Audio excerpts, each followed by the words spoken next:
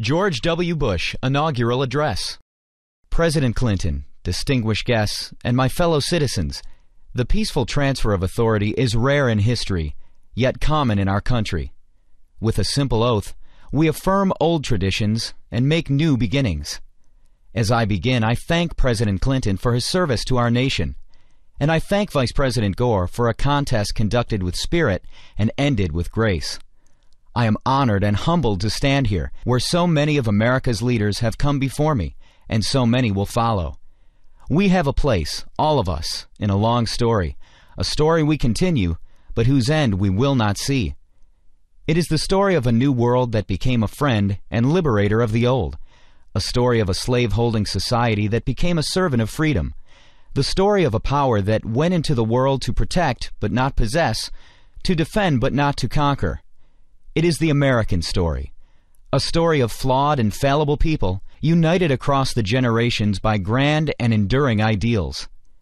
The grandest of these ideals is an unfolding American promise that everyone belongs, that everyone deserves a chance, that no insignificant person was ever born. Americans are called to enact this promise in our lives and in our laws, and though our nation has sometimes halted and sometimes delayed, we must follow no other course. Through much of the last century, America's faith in freedom and democracy was a rock in a raging sea. Now it is a seed upon the wind, taking root in many nations. Our democratic faith is more than the creed of our country. It is the inborn hope of our humanity, an ideal we carry but do not own, a trust we bear and pass along. And even after nearly 225 years, we have a long way yet to travel. While many of our citizens prosper, others doubt the promise, even the justice of our own country. The ambitions of some Americans are limited by failing schools and hidden prejudice and the circumstances of their birth. And sometimes our differences run so deep, it seems we share a continent, but not a country. We do not accept this, and we will not allow it. Our unity, our union, is the serious work of leaders and citizens in every generation. And this is my solemn pledge. I will work to build a single nation of justice and opportunity. I know this is in our reach because we are guided by a power larger than ourselves who creates us equal in His image, and we are confident in principles that unite and lead us onward. America has never been united by blood or birth or soil. We are bound by ideals that move us beyond our backgrounds, lift us above our interests, and teach us what it means to be citizens. Every child must be taught these principles. Every citizen must uphold them, and every immigrant, by embracing these ideals, makes our country more, not less, American. Today, we affirm a new commitment to live out our nation's promise through civility, courage, compassion, and character. America, at its best, matches a commitment to principle with a concern for civility. A civil society demands from each of us goodwill and respect, fair dealing and forgiveness. Some seem to believe that our politics can afford to be petty because, in a time of peace, the stakes of our debates appear small. But the stakes for America are never small. If our country does not lead the cause of freedom, it will not be led. If we do not turn the hearts of children toward knowledge and character, we will lose their gifts and undermine their idealism. If we permit our economy to drift and decline, the vulnerable will suffer most. We must live up to the calling we share. Civility is not a tactic or a sentiment.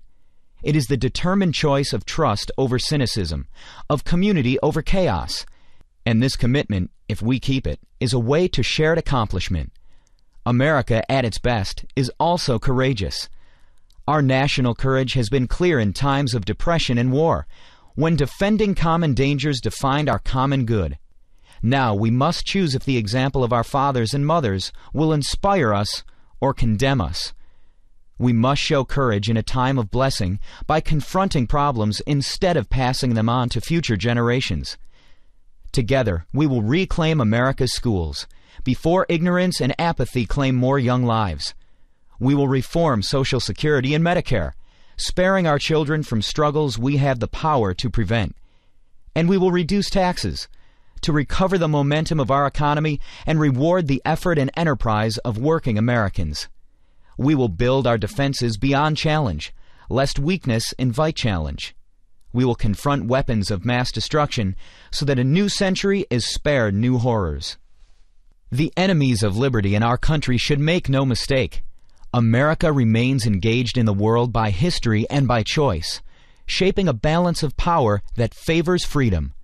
We will defend our allies and our interests. We will show purpose without arrogance. We will meet aggression and bad faith with resolve and strength. And to all nations, we will speak for the values that gave our nation birth. America at its best is compassionate. In the quiet of American conscience, we know that deep, persistent poverty is unworthy of our nation's promise. And whatever our views of its cause, we can agree that children at risk are not at fault. Abandonment and abuse are not acts of God. They are failures of love. And the proliferation of prisons, however necessary, is no substitute for hope and order in our souls. Where there is suffering, there is duty. Americans in need are not strangers. They are citizens, not problems, but priorities. And all of us are diminished when any are hopeless. Government has great responsibilities for public safety and public health, for civil rights and common schools. Yet compassion is the work of a nation, not just a government. And some needs and hurts are so deep, they will only respond to a mentor's touch or a pastor's prayer. Church and charity, synagogue and mosque lend our communities their humanity, and they will have an honored place in our plans and in our laws. Many in our country do not know the pain of poverty, but we can listen to those who do. And I can pledge our nation to a goal. When we see that wounded traveler on the road to Jericho, we will not pass to the other side. America at its best is a place where personal responsibility is valued and expected.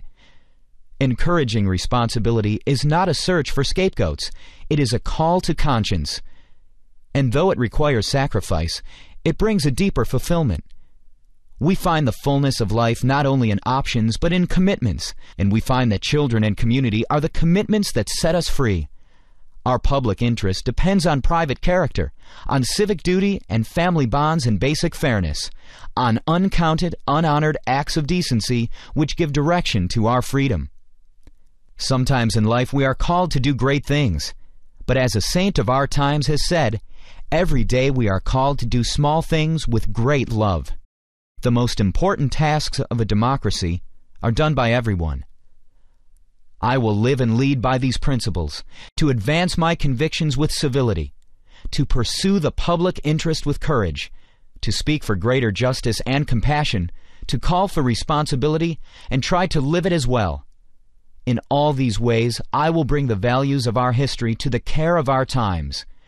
What you do is as important as anything government does. I ask you to seek a common good beyond your comfort, to defend needed reforms against easy attacks, to serve your nation beginning with your neighbor. I ask you to be citizens. Citizens, not spectators. Citizens, not subjects. Responsible citizens, building communities of service and a nation of character. Americans are generous and strong and decent, not because we believe in ourselves, but because we hold beliefs beyond ourselves. When this spirit of citizenship is missing, no government program can replace it. When this spirit is present, no wrong can stand against it. After the Declaration of Independence was signed, Virginia statesman John Page wrote to Thomas Jefferson, "We know the race is not to the swift nor the battle to the strong. Do you not think an angel rides in the whirlwind and directs this storm?" Much time has passed since Jefferson arrived for his inauguration. The years and changes accumulate. But the themes of this day he would know, our nation's grand story of courage and its simple dream of dignity. We are not this story's author, who fills time and eternity with his purpose. Yet his purpose is achieved in our duty, and our duty is fulfilled in service to one another. Never tiring, never yielding, never finishing, we renew that purpose today, to make our country more just and generous, to affirm the dignity of our lives and every life. This work continues. This story goes on, and an angel still rides in the whirlwind and directs this storm. God bless you all, and God bless America.